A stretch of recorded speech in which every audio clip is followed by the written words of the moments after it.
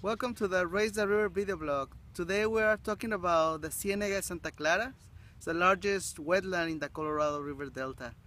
This is a wetland of international importance. It maintains about 220 species of birds. And the Ciénega covers about 14,000 acres of cattail marshes and lagoons and about 20,000 acres of mudflats and shallow pools. The Ciénega de Santa Clara is protected under the Upper Gulf of California and Colorado River Delta Biosphere Reserve, and its territory is within the lands of Ejido Luis Encinas Johnson. We also have established some conservation easements to protect this wetland.